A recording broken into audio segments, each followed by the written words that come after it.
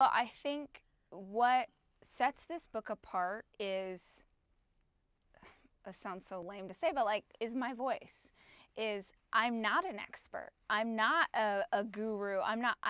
Everything I've ever done, the work I've ever done, has always been like your girlfriend telling you what worked for her. Even when I was a food blogger, because that's honestly how I got started, I was just telling you what worked for me. Hey, this is the casserole I made that I got my kids to eat dinner last night. And my content changed as I changed and evolved as a woman. So when I first started, it was about, food, because I had 2 toddlers I was trying to figure out how to feed.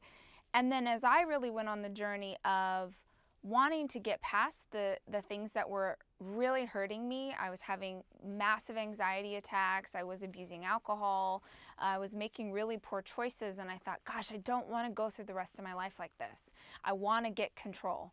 And so I started to do therapy, and I started to read books, and I started to listen to podcasts. I was like a sponge for this information. And as I started to share it, I can't share it as an expert because I'm not one. I am a self-taught, I'm just trying things, and I never think that the things I'm sharing will be perfect for everybody, but I think that they will be helpful to some people. And even if they're not, I hope that it will make you start to at least ask questions. Okay, Rachel tried this and that worked for her. It didn't work for me, but what if I tried